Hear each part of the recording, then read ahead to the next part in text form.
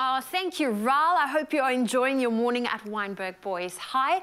And we are here back home going to do a little bit of workout. Now, this morning, I did say it's going to be a rugby-inspired one, because when it comes to rugby and pretty much all sports for that matter, the fitter the team usually ends up winning the game. And the fitter you are, the more intense you can be with throughout the, that 80-minute game that you end up playing. And that's why layering fitness drills into your training is also so important, not only for endurance, but for speed, strength, and explosiveness. And here to take us through a fitness routine that targets these goals, we have fitness coach and ultramarathon athlete, Culman Valentino. You are back, and I'm doing the workout with you. Yes, you are. We're having a leg day today. How are you doing? Good, good? I'm doing good. Should I be nervous for leg day? You should be a little bit nervous. I saw how you were doing with that upward dog last time we were together. Okay, and it wasn't a success, so let's see what we can do today. Yes. Have you played rugby before? I have not, but I've played touch rugby for fun. Oh, look at you. You know, when you have to get the little tag or tag someone, that's as far as it's gone for me. Much safer. So you haven't been tackled before? No, I haven't. Okay. Let's get into our exercises. So today we're going to focus on strength. We're going to focus on mobility as well. So we're going to use one exercise to focus on both of those elements. Okay. And then we're going to cool down with spinal twists and then, cat-cows. Fantastic. So our first exercise is we're going to do a combination of squats and lunges. So we're going to go into a sumo squat, knees nice and wide, toes facing in the same direction as the knees. You're going to drop the hips as low as you can. You're going to keep the shoulders in line with the hips here as well. You're going to go down low. And then we're going to go into a normal squat as we come up. Feet a little bit more wider than hip width apart. Sit it down. Then we're going to go into a curtsy squat. We're going to take that right leg behind the left leg. You're going to bring that right knee down towards the left heel. Up with your shoulders, gazing up. And then we're going to go into a reverse lunge, stepping back. Ooh, this is a power combo. Down. There we go. So this is giving us mobility here. When you widen up, you open up the hips to the side, external rotation in the hips. Let's repeat that again. This is our normal squat stance, which is also good for mobility, lower back here, working into the hammies as well. Internal rotation of the hips, curtsy squat. When you come down, keep the shoulders in line with the hips.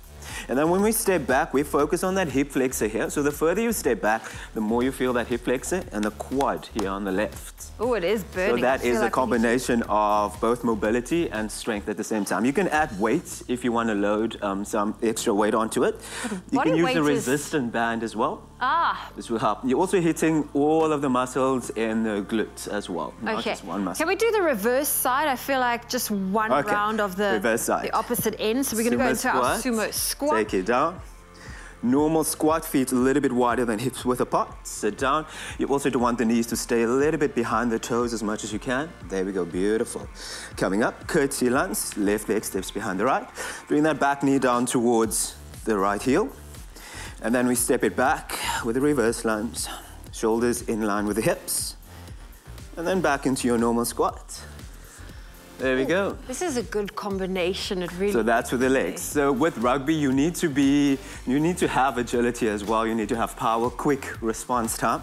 So this one is a bit more extreme. Okay. So 1, 2, 3, 1, 2, 3. So can you do that with me?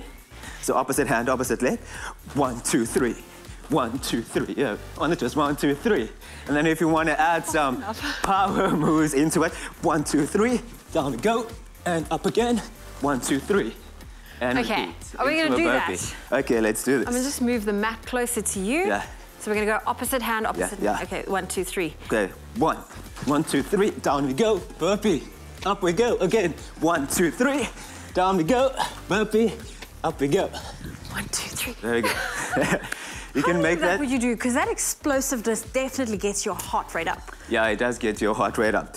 So I like to do like HIIT training. So I would do a minute of that, and then do intense cardio for a minute, and then a minute of the legs maybe, doing the hips. Okay, you're super fit. I would do 20 seconds. Yeah.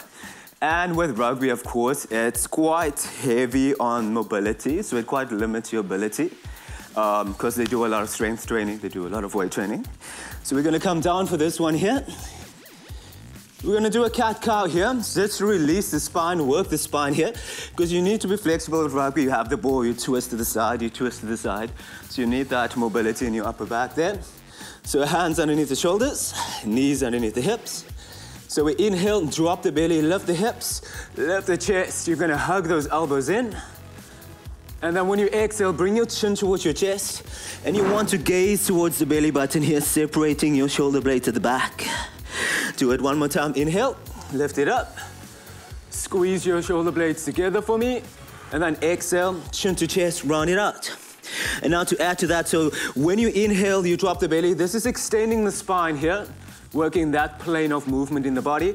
When you exhale, tuck in the belly button, breathe out. This is when the spine flexes here. So we're gonna work into the twisting plane of the spine here. You're gonna take your right hand behind your right ear. Inhale, elbow to elbow. When we exhale, we push the hips over towards the right and we open up, twisting the spine here.